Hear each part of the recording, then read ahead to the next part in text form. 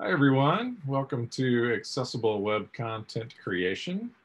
This is the second in our Accessible Technology webinar series. Cheryl Bergstaller kicked us off last month with Universal Design talk.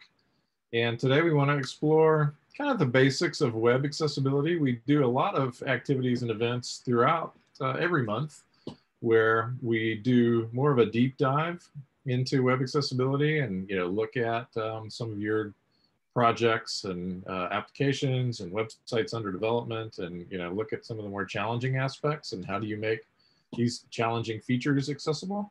But sometimes it's helpful just to sort of get back to basics and talk about the foundation of web accessibility. What exactly do we mean when we talk about web accessibility?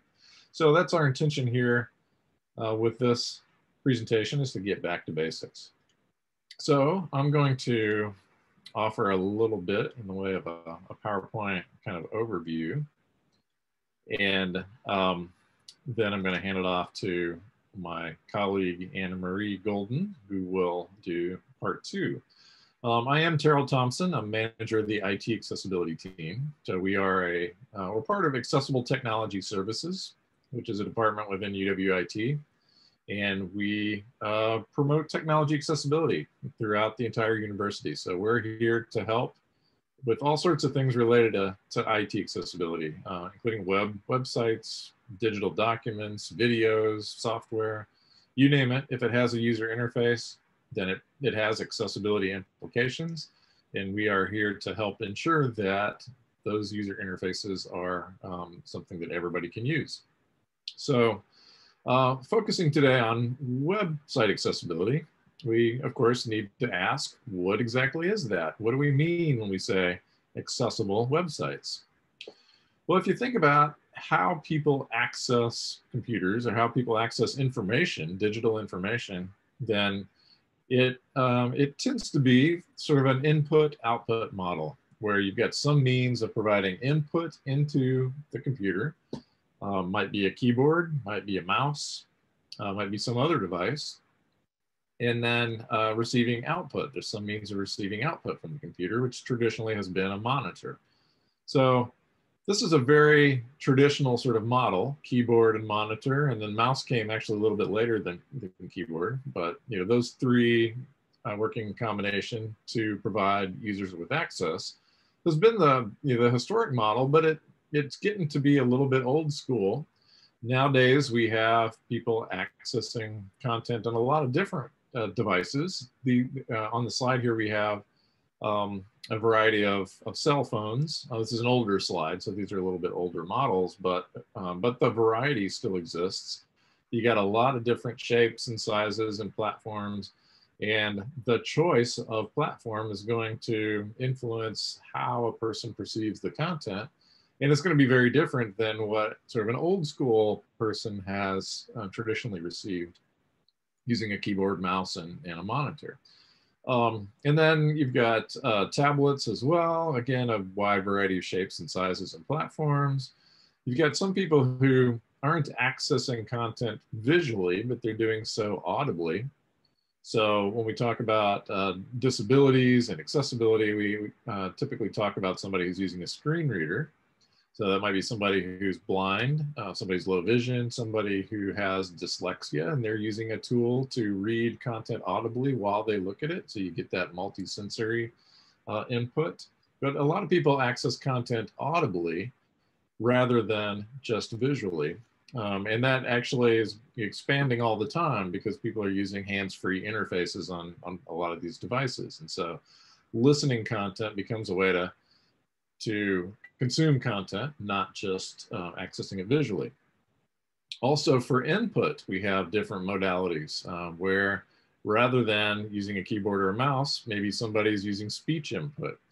A lot more people are doing that these days, again, because of our hands-free environment and because different devices now support speech input.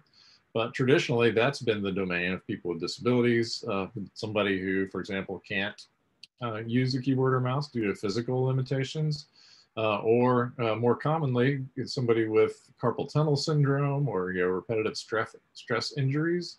Maybe they're using speech input for everything, being able to operate the device, click links, click buttons, move sliders, do all those sorts of things with speech input becomes important. We also have people who operate by touch. So what we see here on the screen is a refreshable Braille device. So this particular model allows somebody to use the Braille buttons as kind of an alternative keyboard for input, but also there's a row of dots that refreshes as the person explores the content, and therefore they're able to read the content of websites and other computer information using Braille. And so I ran out of slide space, otherwise I could go on and on and on about different ways that people access technology and access the web. And the bottom line is it's a very diverse landscape. There are so many different ways, different configurations, different tools, different devices, different platforms, that what you see on your computer is not the same thing that somebody else sees. You can almost guarantee that. Even if somebody is old school and accessing content visually through a monitor, they have a lot of options. This is on my MacBook Pro. I've got resolutions from 640 by 480 to 1680 by 1050 and all points in between, stretched and not stretched. And within my browser, I've got font sizes from 9 to 72. 16 is default, but a lot of people will mostly beef that up. I don't know how many people go down in size, but maybe some people could do that. But a lot of people will set their browser's font size to a larger size just because they need that. As we get, we have aging eyes and we need to see things a little bit bigger. So a lot of flexibility. And again, depending on what settings we use, it's going to be a very different experience for us accessing your website. So I wanted to introduce you just to a few individuals. These are all students that we've worked with over the years. The reason I do that is because it's easy to sort of, as we're talking about web accessibility, to talk about standards and kind of the technical issues of how you code for accessibility and so forth. But it's important to keep in mind that what we're really talking about are people, that this is a human interface issue that we want humans, we want students, we want employees, we want visitors to be able to access our content. Otherwise, we wouldn't create the content. And so it's important that we understand that there's diversity within our audience. And so this is Jennifer. She, last time I knew, was she had been a public relations major, and she ended up going to work for a nonprofit group that responds to unmet needs of local adults with disabilities. But she has a mobility impairment, and so she's not able to use a mouse. It's one big issue in terms of her interface, is that she just physically cannot manipulate a mouse, but she can use a keyboard. But what she has here is an IntelliKeys keyboard, which has larger targets than a traditional keyboard. And she's using a stick that she's holding in her right hand and has enough dexterity to hit the keys on this larger keyboard with that stick. And so her navigation through websites and so forth is through a keyboard interface, using the tab key to move from focusable element to focusable element and other keys that make sense. This is Courtney. She has a bachelor's degree in communications from the UW. And she works for Rooted in Rights, which is a program that creates media centered around disability rights. She's a very active blogger and is kind of out there in terms of her presence online and so forth. She uses a screen reader and she gets her output both audibly, listening to content, as well as through a Braille device. And so what you see here is her using her Braille device. And she's got headphones in too, so she might be listening as well. But a lot of times, people who are blind will switch back and forth. If they know Braille, maybe they'll use Braille in addition to listening to content. Some people who are deafblind will just be using Braille exclusively. But again, you've got a lot of variety.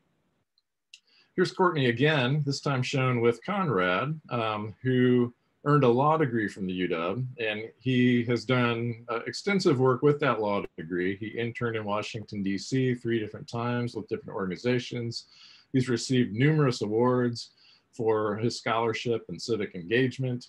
He is now a leading disability rights attorney in Seattle and is a member of the Washington State Governor's Committee on Disability Issues and Employment. And he's not able to use keyboard and mouse, and so he uses other means of controlling the computer and accessing information. Among other things, he does use Dragon Naturally Speaking, so he's one of those speech input users. But he uses a lot of other things too, just using switches and various things to find his way around on websites and to access content. And here's Hannah. She has low vision, and so she's leaning into her laptop here, but she also has Zoom text running, which enlarges everything on the screen, makes everything a little bit bigger. She's looking at some program code there, and she in fact was a computer science major and a physics and math minor. Tons of awards that she received while she was at the UW. She interned at Facebook in software development when she was at the UW, and now works for Facebook.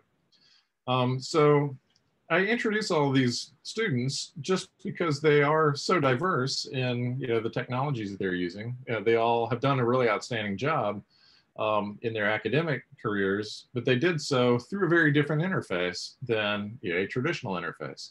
So this is really what web accessibility is about, is making sure that everybody, including, regardless of where they fall sort of on this continuum of ability to see or hear or walk or read print and so forth, web needs to be accessible to everyone.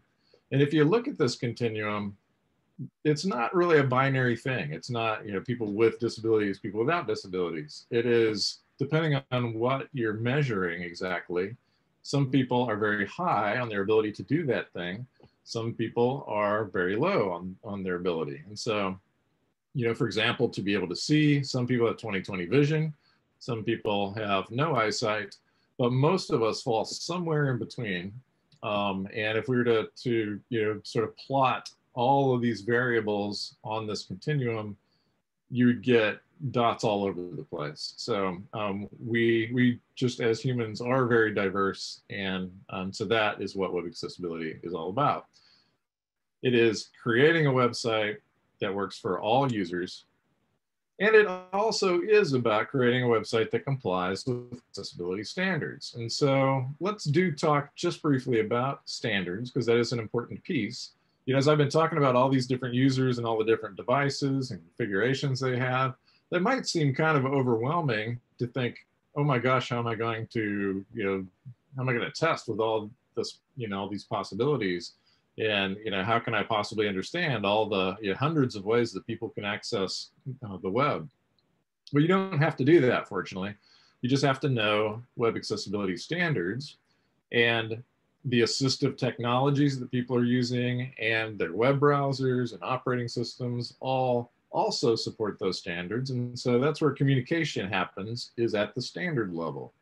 So standards are the glue that kind of binds all these things together and makes communication happen. So the source of standards is the World Wide Web Consortium, or W3C. That's the same group that owns the HTML specification and cascading style sheets, CSS, and lots of other specifications and standards related to the web. They also, very early on in the infancy of the web, in the early 90s, began working on the Web Content Accessibility Guidelines, because they wanted to be sure that this vision for the web of being, information at your fingertips for the entire world was realized, and that the web did not create barriers. It made information more accessible for everyone. And so the W3C was aware of this early on, of the potential for barriers. And so they created the Web Content Accessibility Guidelines, otherwise known as WCAG. We'll talk more about that. But also they have more recently created a specification called ARIA, which we talk about quite a bit in web accessibility discussions, particularly when we get into deeper dives. Accessible Rich Internet Applications, or ARIA, is a way of adding code to HTML that helps it to communicate, dynamic, rich, interactive applications that happen on the web, communicate those effectively to assistive technologies. So at this point, probably, as in a basic class, it's important just to know that ARIA exists and that it does serve that purpose of making dynamic web pages more accessible. But that's a topic probably for another day. In terms of WCAG, though, the current version is version 2.1, and that's broken into 4 broad concepts. Web content, in order to be accessible, needs to be perceivable, operable, understandable, and robust. And I could go into detail about what each of those means, but we'll save that for another time as well. There is an image here on this slide of coffee being poured into a mug, and the keyword there is pour. You can remember these with that acronym pour, P-O-U-R, perceivable, operable, understandable, and robust. But what does that actually mean? Well, as you drill into each of those 4 concepts, you get to ultimately the lowest level within WCAG, or what are called success criteria, which are sort of like checkpoints. These are the specific things you need to do in order to make web content accessible. And there are 78 of them in WCAG 2.1.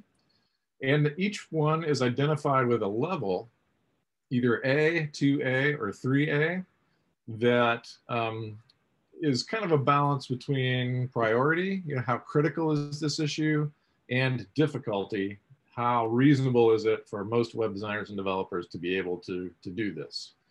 And so early on, when WCAG 2.0 was first published, there were questions about, well, how accessible is accessible enough? Because 78 success criteria is a lot, and some of them are really difficult. But those all sort of fall under level 3A. And so the ones that are believed to be attainable and that are pretty critical all fall under either level A or level 2A. And so that has kind of emerged, very clearly emerged actually, through legal action and through policies that have emerged in response to legal action and so forth. It has become clear that the expectation is that we be able to meet WCAG 2.1 level 2A. So again, what does that mean exactly? Well, that's what we're going to cover in the part 2 of this presentation. So I just want to mention the Washington State Policy 188. This is state policy that requires all state agencies to have accessible information technology, and we're covered under that at the University of Washington. So it does specifically state that it includes higher education institutions. And the minimum accessibility standard that's specified by that policy is WCAG 2.1 level 2A. So just like everybody else, we are needing to meet that level of accessibility with our websites. So I want to wrap up just with how to learn more, and then I'm going to hand it off to Anna Marie to cover some details. But our website, UW Accessible Technology, this is at uw.edu/accessibility. This is where we cover a lot of information about web accessibility and document accessibility and video accessibility and so on and so forth. A lot of information there on our website. So I encourage you to check that out. And also events. We have a number of events, some on a monthly basis, like our web accessibility and usability meetup. We do that once a month on the 2nd Thursday of every month. We have office hours on the 1st Thursday of every month. And often in a given month, we'll have some special events, trainings and workshops and other events related to accessibility. So I encourage you to check out our events page at uw.edu/accessibility/events. Otherwise, just stick around because, like I say, Anna Marie has all the details. So I've been talking kind of in the abstract about what all this means, but she's going to talk about what it means at a detailed level as you're actually producing web content. So I'll stop sharing here and hand it off to you, Anna Marie. It doesn't appear that I have the ability to share at the moment. There we go.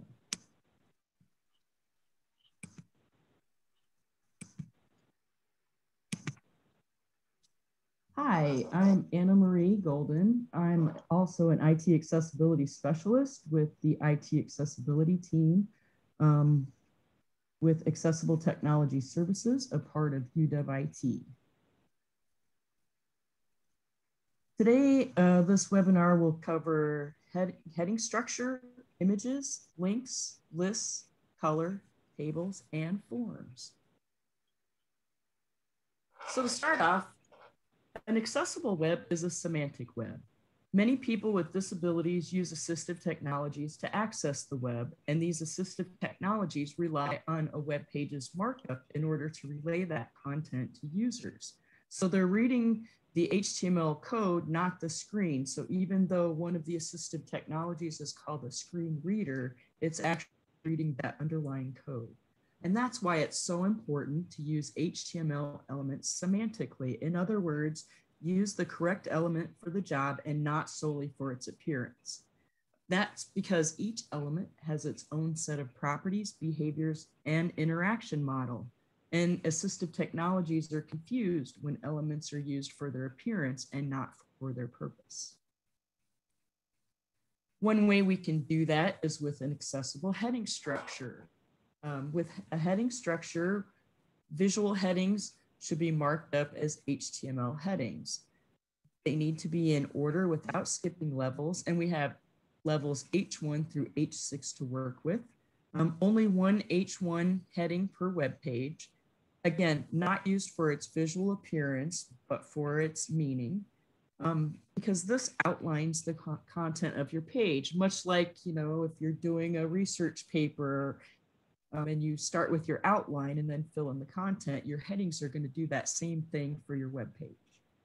And search engines really beneficially use and index content and structure of web pages. So if you're using a heading structure in a correct manner, it could increase your search engine results. On the right side of my slide here, I have an image of what that should look like. So with the first heading 1, with only one heading, that's your page title and main content. And then heading 2 is under that for major section headings, and then H3 headings under that, which would be subsections of heading 2, and so on in the heading structure. So I have an animation to show how that's done in the WordPress environment. We use a lot of WordPress here at the University of Washington. So first I need to add some text here. And then once I do that, I'm going to click this toolbar toggle because that gives me some more options in my toolbar. And then I'm going to select the text that I want for my heading. So in this case, I want that to be a heading 2. And then underneath those, the heading 2 will be heading 3. So I'm going to mark all of those appropriately on this page. And then when that's done, I can show you what that code would look like behind that. So it starts with my H2 here. We have H3, some text, H3, and so on. Any questions about heading structure? I have a question. Okay. I've noticed in WordPress and Canvas and other places, there's no option to put in a heading 1. And so the headings always start with heading 2. How do I use headings properly when creating content using a tool like that? Oh, thank you for that question. Very important. I didn't cover that here. So note in my code here, it starts with the H2. So where is that H1? The H1 is actually going to be the title of the page. So when you enter the title of the page in WordPress, it's going to use that as your H1 heading. So it doesn't show here, but if I were to view this web page in my browser, I would have a heading 1 above this. Great, thank you. Okay, great. So let's talk about accessible images. It's really important to use alt text for all images that convey meaning. Now, alt text looks like this: alt equals, and then in quotes, a brief textual equivalent of the image's purpose. It's not necessary in this alt text to say photo of, unless that is the context, because the assistive technologies will announce to users that it is a graphic. And I would like to add, it's really important to limit your alt text to 140 characters or less. And there's a couple reasons for this. One of them has to do with the way assistive technologies chunk up that data to relay that alt text to users.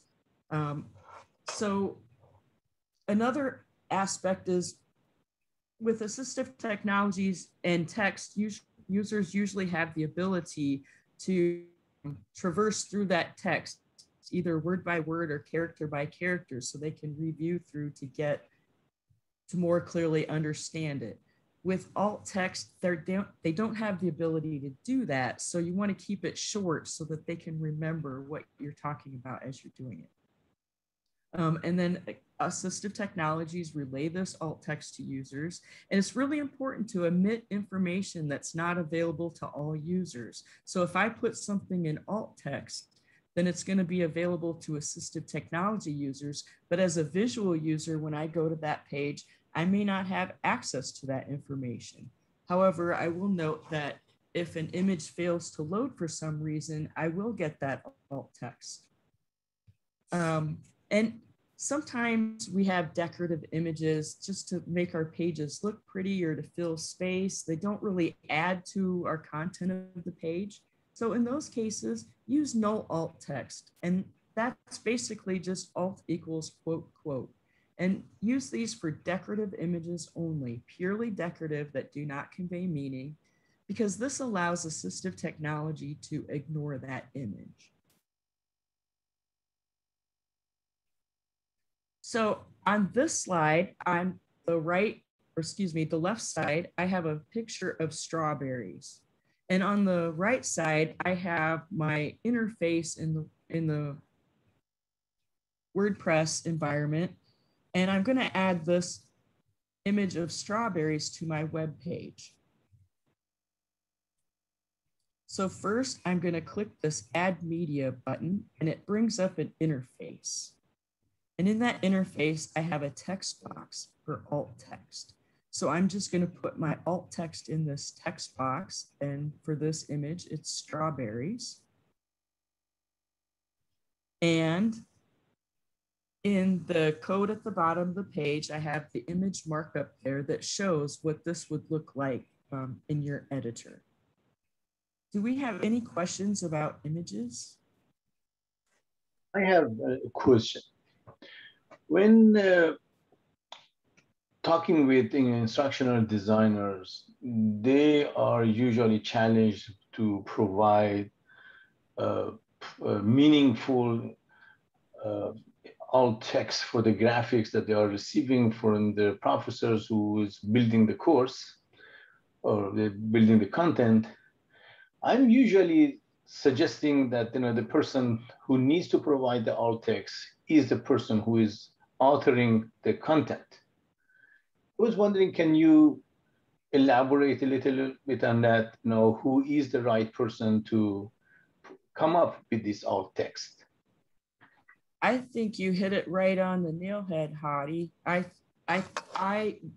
In my experience, I go back to the person and ask for the alt text also if I'm creating something like this, because I need to make sure I understand what the purpose of that image is, and that because my inclination may be just to describe the image, but maybe that's not the purpose that they're trying to get across by using that image. Does that make sense?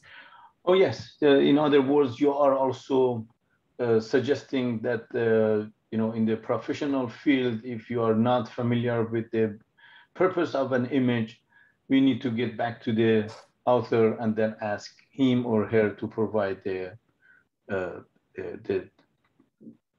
proper alt text. Correct? Yes. Yes. Thank you.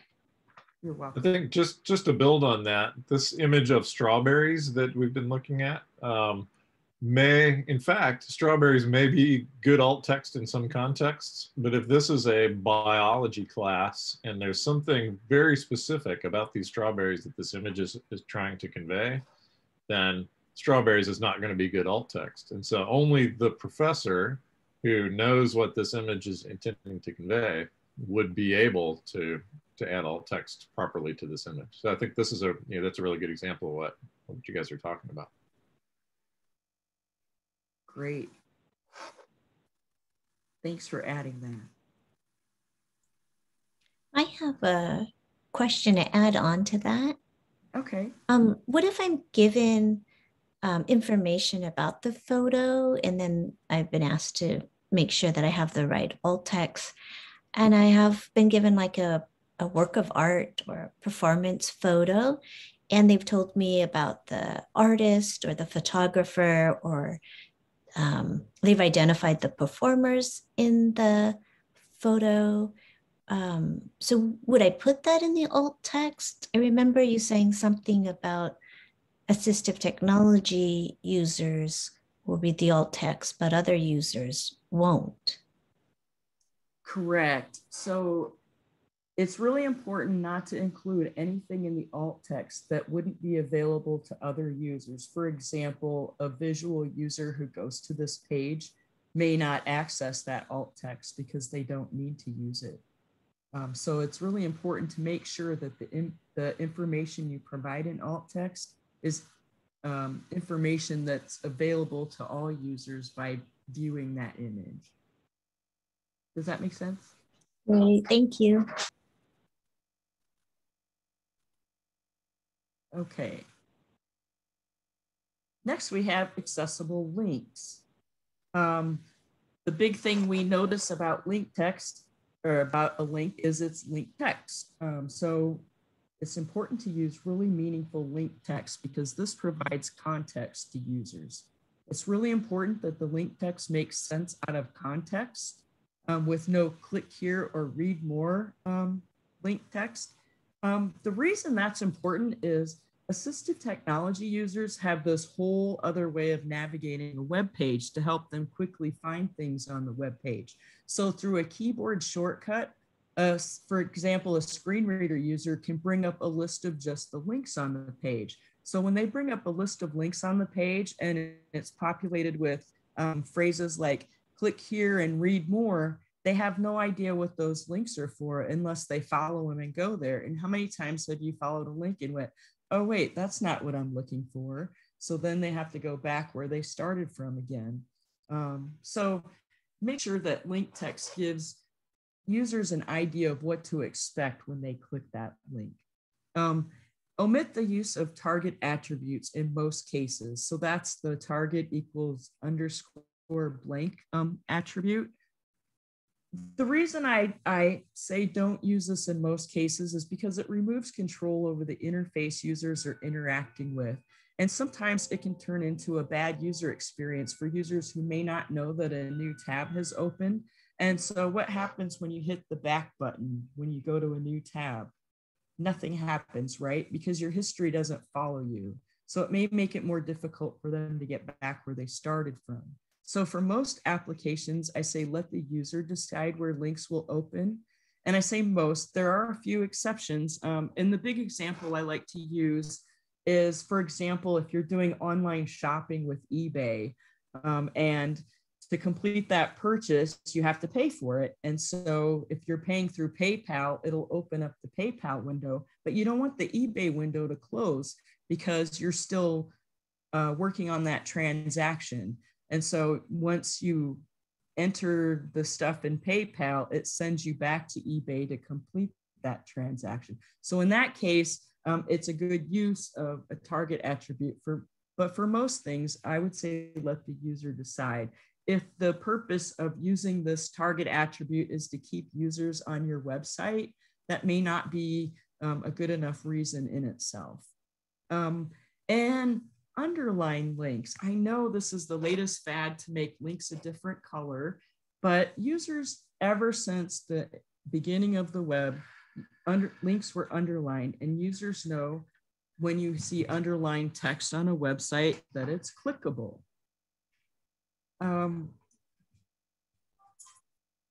Yeah. Links should look like links, not buttons. So this is not just differences in semantics, but also behavior. Links navigate to content, which is activated with an enter key. Buttons perform actions, and they're activated with a space key. And often there's a mismatch when communicating with assistive technology users.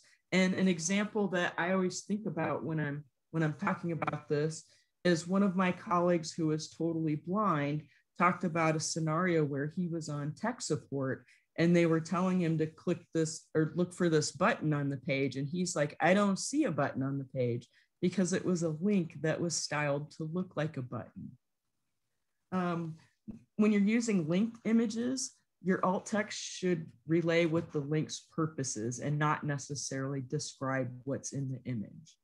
And with document links, it's important to alert users that a document will open. This can be done several different ways, but the most common ways are use an icon with alt text. So if I have a PDF document, maybe I use a PDF icon that says PDF document, or make it part of the link text. You know, it could say opens PDF document.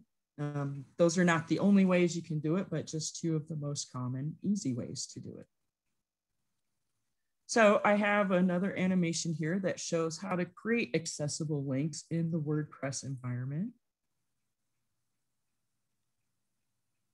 And there's this nice little link button that I clicked in the toolbar menu, and it gives me this interface. I have two text boxes, one for the URL and one for the link text. So let's do a link to the Google homepage. So I have google.com as my URL, and my link text, I'm just going to say Google it. And then click the add link button, and that adds the link to my page. Now note that this link is not underlined, and you're going, wait, you just said we should underline our links. So this is in my interface for the editor. It doesn't show, but if this were rendered on the actual web page, this link would have an underline on it. And this is what that link looks like in the browser using the A element. Do we have any questions about links? I do. We see that a lot of developers they use links versus button versus they use them interchangeably. Can you elaborate a little bit about the semantic behind these two type of elements? Yeah, let me go back a couple of slides, or back a slide here. Can I interrupt, Anna Marie? Yes. I've got, actually have, for another meeting after the webinar here, I've got an accordion pulled up, which is a really common widget or feature that appears on a lot of UW websites. And it, I think it illustrates this issue really well of buttons versus links. That it is basically, there's an item that you click on. It's used a lot for like frequently asked questions. So you got the question and the answer is collapsed. So it's not shown by default. And the user clicks on the question and then the answer appears beneath the question. So you got like a whole stack of questions and you can just go through and click on those. And so so that's a case where in this particular case, this accordion is coded as links. And so each one of the questions is a link and you click on it and the user will expect that they're going to go to a new page because that's what links do. And a screen reader is going to say link, before it announces the link text. And so the screen reader is led to believe then, okay, if I click on this, I'm going to find the answer on a new page. That's what they're prepared to happen. And instead, it just shows content on the current page. So showing content on the current page is actually a button function because buttons change, content on the current page, or they perform some function. That's the main distinction between a link and a button. And so it's important to then, in addition to the visual differences you pointed out here, it's important to code them properly based on their function so that a screen reader user understands, you know, and has certain expectations about what's going to happen if I click on this thing. So, so I thought, you know, since it just happens to be up on my browser, I would share that. Thank you. That's a very good example. Okay. So next up, we have lists. It's important to make sure lists are marked up as HTML lists. We don't want just paragraphs preceded by a dash, a dot, an icon, etc., because this provides context. Assistive technologies, when they hit a list, they will announce that it's a list. They provide the number of items in the list. And then if users don't want to hear the whole list, they can skip over the rest of it if they wish. In HTML, there are 3 types of lists: ordered lists, that's your numbered; unordered lists, those are bulleted lists; and definition lists. We won't talk about those today, but those are basically used for glossary type definition, you know, type of things. So ordered lists, use an ordered list, which is numbered, when the item order matters. So on the left side of my screen here, I have list markup with the OL tag for the ordered list, and I have my list items in between those ordered list tags. And on the right side of my screen, this is how the browser would render this code. So I have 2 items, cat and dog, and I have 1 and 2 in front of the items. And of course, cat is number 1. So in the WordPress environment, I'm going to enter my text here for my list. I select the text, and then I click this numbered list button in the toolbar, and it turns my list into a numbered list with each item preceded by a number in order.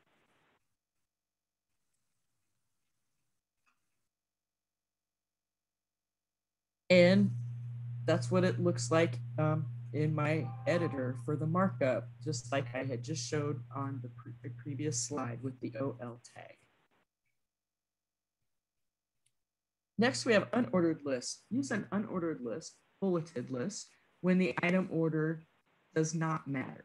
So on the left side of my screen, I have the markup for an unordered list.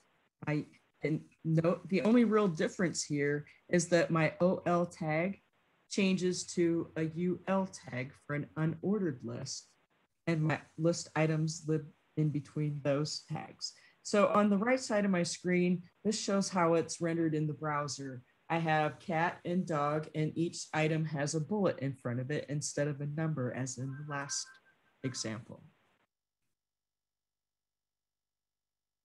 So it's going to be very similar how to create an unordered list in the WordPress environment. Again, I enter my text, I select it, but this time I click the bulleted list button, and then that gives me my bulleted list. I have cat and dog, each preceded by a bullet. And then in my editor, it shows here the UL tag instead of the OL tag. Next up, we have color. Color includes 2 areas, meaning and contrast. So when we talk about meaning, it's important to avoid conveying meaning through color alone, because we may not perceive color in the same way that others do. So not that it's wrong to provide meaning with color, but if you do, you should provide a backup so that that could be understood by all types of users. And some ways to do that is links can be underlined. Remember, we just talked about that. And carousel lentils can be numeric. So on the right side of my screen here, at the top, I have 2 examples of a sentence with a link in it. And the top one, note that my link here is just a different color. But if I have a visual impairment, I may not be able to see the difference between these colors to know that it's a link. But in the second example, my link is underlined, so it's clear that that is a link. when it's in the middle of my text. The next example here, I have a set of carousel lentils. In the first one, I have just a set of dots. And the only way I can tell which slide is in view is because that one is the one that's a different color. But again, if I can't perceive color the way that most folks do, I may not be able to see the difference between this yellow dot and this white dot, especially since yellow and white are so close together. But in the second one, I still use color to show the difference, but it's not the only way that I show that. Note how my border around this one is a different shape, so it stands out from the other two.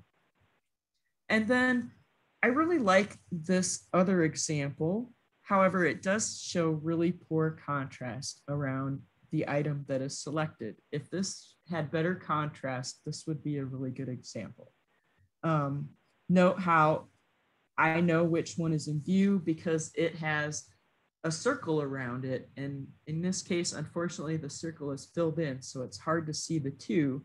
But contextually, you can tell because you can see the 1 and the 3 that are on either side of it rather clearly. So just some examples there on how you can use backups for color meanings. And the other thing is contrast. Contrast has to do with having an adequate contrast between the foreground color and the background color. Again, because some visual users cannot consume content with poor contrast. So I have 2 examples on the right here. In the top one, I have a set of tabs, like navigation tabs from a web page. And the text on them is really washed out. And so it's really hard to see. So if I had low vision, I may not be able to consume this. I may not be able to read that text at all. However, on the bottom example, I have those same tabs again, but in this example, the text is bolded and it's black and it really stands out from the background. So it's a lot easier to read than in the first example. So how do you figure out what the color contrast is? So there is a formula, but seriously, there is an easier way. There are many free color checkers out there that you can use. And I'm going to show you 2 of them today. One of them is the Color Contrast Analyzer by the Terrill Group, and the other one is the Color Contrast Checker by WebAIM. So first up, we have the Color Contrast Analyzer from the Terrill Group. And the really cool thing about this one is it has eyedroppers that allow you to grab any color from anywhere on your screen so that you can easily test them.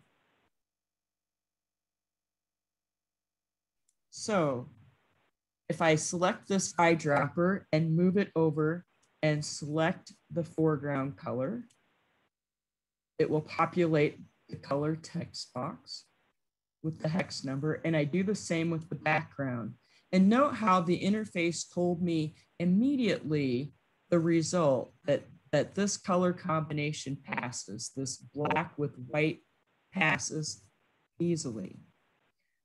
But what if it doesn't pass? So I know this other color combination has really poor contrast. So let's see what that looks like. And I select the foreground color, and it immediately tells me that this color combination fails. Now I'm using the same background color, so I don't really need to test the background in this case.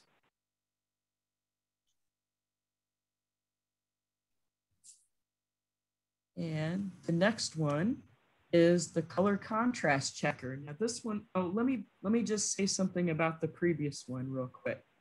This one is downloadable, and it creates a little exe file. So this is actually really helpful. You could use on print documents to check the contrast as well. The color contrast checker that we're going to look at now is a web-based tool by WebAIM. And so there's a web page that you need to go to use this one. And the special feature of this one is it has these little scrubbers here for each color that allow me to choose a color combination that passes the color contrast test. So I put a color in here and I know this one fails. It tells me right away. It shows me that it fails for both normal and large text. And I move this scrubber and I keep moving it, and notice these balloons start popping up and tell me that this color combination finally passes the color contrast test. So it's just a matter of moving either the background or foreground scrubbers until you find a contrast ratio that passes. Do we have any questions about color contrast? Yeah, I have a question for you, Anna Marie. Yes. When using color contrast checkers, I noticed that they all provide separate pass-fail ratings for regular text versus large text. How do I know whether my text is large? Oh, good question. So large text is generally defined as 18-point text or 14-point text if it's bolded. And this is in the WCAG guidelines. Great, thank you. This is in the WCAG guidelines that Terrill talked about earlier. Great.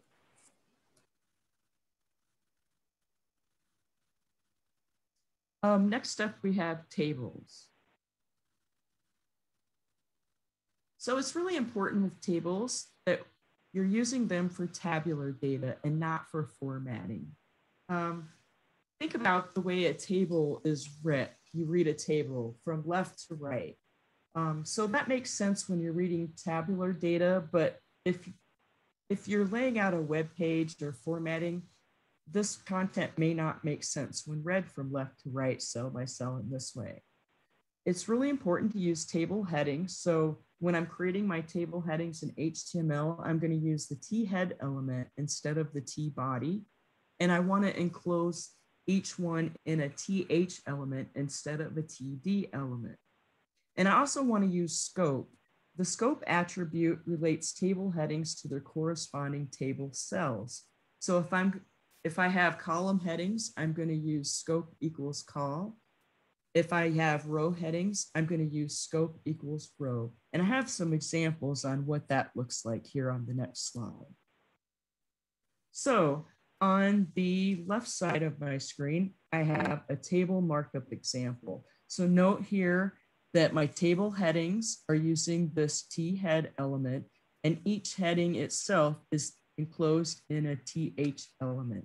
And note here that because I have column headings, that I've used the col scope attribute to note that. So on the right side here, I have how that table looks. So it's just this 2-column table. And I want you to know that I added a little CSS to this table, that it's not going to just render like this automatically from that HTML, but I added a little CSS to it so it'd make it a little bit easier to see on the slide. So I often get asked how a screen reader would read this table. So let's check it out. Column 1 first name. Column 2 last name. Row 2 first name column 1 Cliff. Last name column 2 Hanger. Row 3 first name column 1 Al. Last name column 2 Dente. Row 4 first name column 1 Phil. Last name column 2 Harmonic. Column 2 last name. Row 2 first name column 1 So Cliff. note how as it went through and read the table, it read the table headings along with that cell data. And that helps users understand how this content is related if they can't see it. Do we have any questions about tables? I have a quick question. I know you're not supposed to use tables for layout, but what if there's no other way to get the content positioned side by side? Like you're using a rich text editor in a content management system. Is it okay then? I would not. As I said, it's going to affect the way that content is relayed to users, and it may not make sense when it's read in that order. Okay, thank you. So I would keep digging into your CSS find a better solution for that. Sounds I was good. just going to say, you kind of just stole my my advice, Anna Marie, but I was just going to say, your tables are kind of the easy button.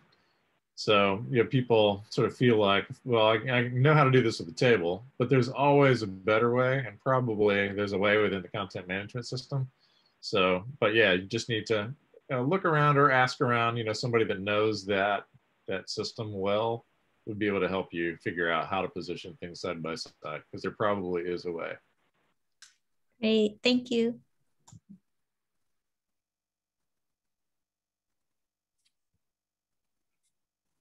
Okay, let's talk about forms. It's important to use explicit labels for form inputs. This is using the matching for and ID values in the label and input. So I've got an image here that shows a label markup, an input markup with its label.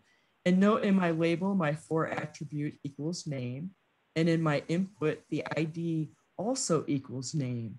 When this for and ID attribute are equal to the same thing, it relates that label to that input. So when an assistive technology user lands in this input, they're going to know what's expected in that input because it's going to read the label to them. It's important to include any kind of special instructions in label elements too, because when for assistive technologies, a screen reader, for example, hits a form, it's only going to read form elements to users. So if you have instructions dispersed throughout a form that's using paragraph elements, the user's likely not going to get those instructions. So if you include those instructions in the label elements, they will certainly get it. I strongly suggest using field set and legend elements to group elements such as radio buttons and checkboxes, and also when a description is necessary. So on this next slide here, I have an example of that. On the top here, I've used my field set and legend example in this markup. So note how the whole thing is wrapped in the field set. That's going to give me this box around my input. And my legend says, is it your birthday? So note here in the bottom example, it says, is it your birthday? That acts as a label for this input. Does anyone have questions about forms? Yeah, I do. I'm curious about the various tools that are in use. There's so many different ways to make forms other than sort of a standard web-based form. And Microsoft has things. Google has forms. SurveyMonkey is a real common tool. How good are the forms produced by those sort of outside tools? Ooh, can I answer that one, Anna Marie? They all do things a little bit differently, and Terrill has actually done some work on this, so I think he'd be great to answer this one. Yeah, we actually are in the process. Our team, IT accessibility team, is in the process of doing a comparison. We've done this in the past, but it's kind of old information, and so we're looking at actually some of the same tools that you just mentioned. Survey Gizmo, SurveyMonkey, Qualtrics, Catalyst, Microsoft Forms, Google Forms, might be a couple others thrown in there too. But looking at how accessible their output is, and so stay tuned. Actually, that we'll have some up-to-date information, and we'll publish that somewhere on the Accessible Technology website.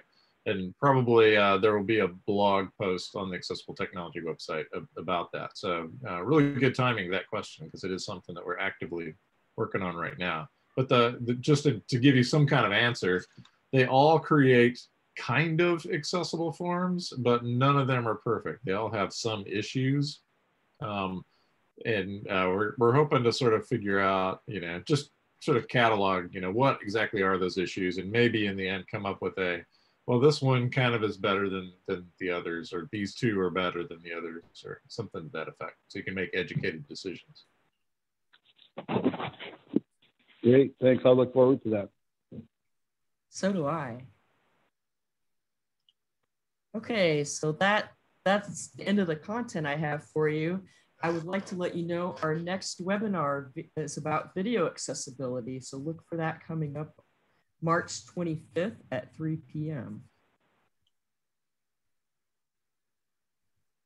Awesome. Well, thanks, Anna Marie, and thanks everybody for being here today. This was really great. And even though it's basic web accessibility, I feel like even I picked up a few things that I had forgotten about, or kind of needed a refresher on it. So awesome.